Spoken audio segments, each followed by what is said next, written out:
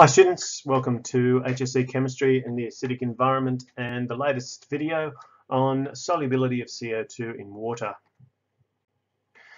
Up until now we've started to have a little bit of a look at the acidic nature of non-metallic oxides and also the fact that we can study equilibrium systems as examples of where reactions do not go to completion and use Le Chatelier's principle to understand how systems will change.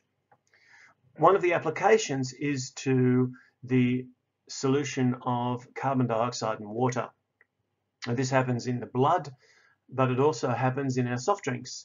And so you will actually do an experiment in order to try and measure the amount of dissolved carbon dioxide in a soft drink. And I'll leave that for your classwork to do, or perhaps for a later video. But in this one, we want to have a look at a little bit of the theory behind what happens when carbon dioxide is dissolved in water. So the first thing we need to know is carbon dioxide is obviously one of the gases that's in very small concentration in the atmosphere, and one upon which there's a great deal of discussion. But this particular gas can dissolve in water and become aqueous, so carbon dioxide aqueous. So if we think about a soft drink, maybe a bottle of soft drink, where there's a small gap at the top, and that gap will be filled. Maybe it'll be a vacuum, but maybe it'll be a small space that'll be filled with gas. And there'll be a certain amount of carbon dioxide there that's in the gas form, and there'll be a certain amount of carbon dioxide that's dissolved in the water. The problem with this is that when the carbon dioxide is in the water, it reacts with the water molecules to form this weak acid, carbonic acid.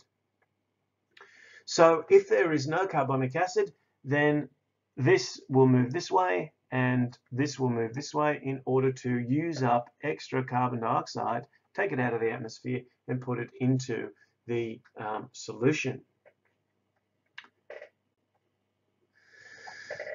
Now, the problem with carbon dioxide is it is only slightly soluble in water, and when it's bubbled into the water, we can establish an equilibrium, an amount of carbon dioxide that exists in the water and outside the water. Now remember, equilibrium can only be established in a closed system, so if you unscrew the cap off the bottle and leave it off, it's now an open system, so it will not reach equilibrium. In fact, one of the things that will happen is that the pressure will not stabilize. That's the problem. When you put the cap on, there's a certain space between the liquid and the cap, and that space will be filled with gas, with air, creating a pressure. So carbon dioxide will, if that space is very large, actually bubble out of the solution in order to fill the space. So where we have a low amount, where we have a low pressure, Le Chatelier's principle says that our equilibrium will shift to counter that, to increase that pressure, which means that the carbon dioxide will come out of the water to increase the pressure. Pressure is one thing that affects the solubility of the carbon dioxide in water. If we force more, we can get it to drive the other way. If we decrease pressure, we get it to bubble out. But the solubility of carbon dioxide is also dependent on temperature. And the CO2 solubility will decrease as the temperature increases. If we warm the solution, then some more of that carbon dioxide will come bubbling out.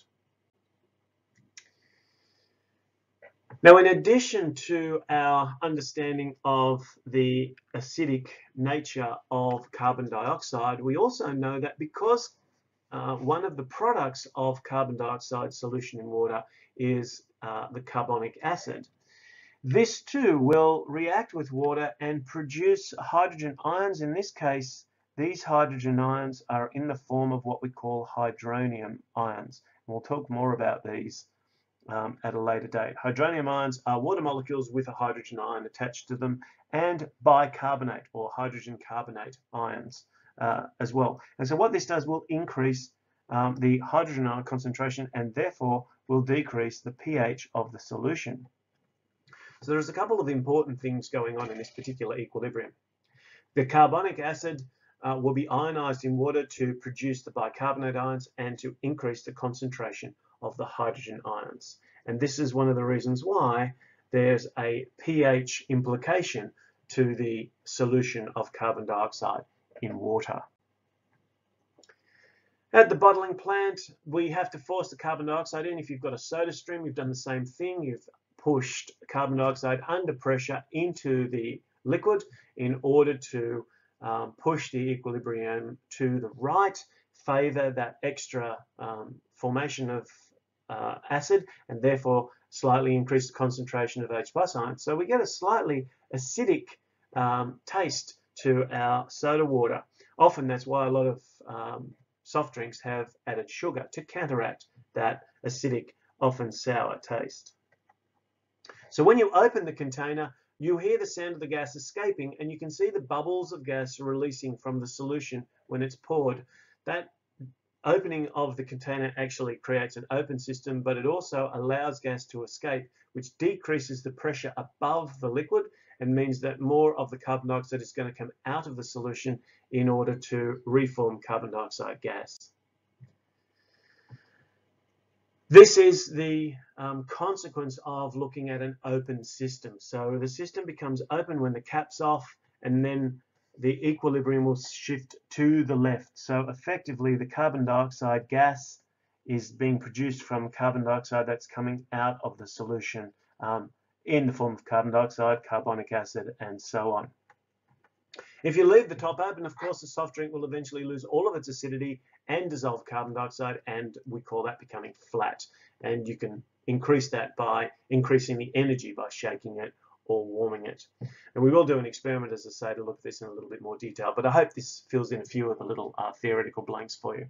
Thanks for watching.